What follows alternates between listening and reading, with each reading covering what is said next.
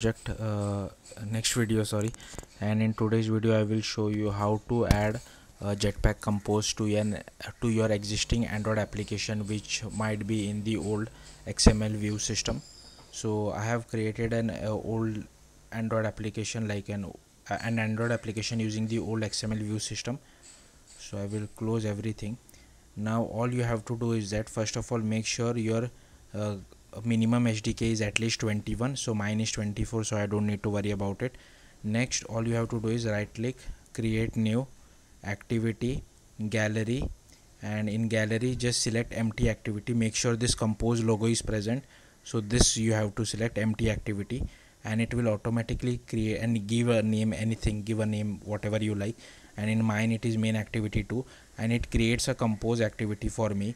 Now we won't be using this, but the advantage is that it will automatically do all the Gradle changes which are required for our compose activity.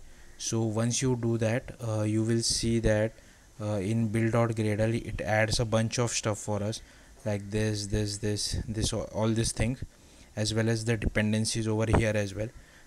One thing to note is that if you are using Kotlin 1.8.0, which is what I am using, make sure this Kotlin uh, compiler extension version is 1.4.0, as well as be careful with this dependencies as well. So make sure you use the same version which I am using.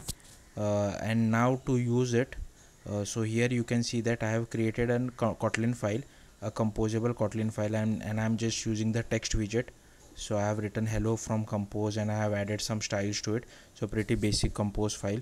And to use it inside my main activity, all you have to do is that first you have to go to your activity underscore main, and you have to add this compose view. So inside this compose view I have given this ID, and I have set some constraints as well. And now you have to find this compose view via code, which I am doing over here. Find view by ID, compose view, r.id.compose text, and set the content. And here I am setting my composable content. So it will automatically display your Jetpack compose view inside the old XML view layout as well. So that's how you use it. Thank you.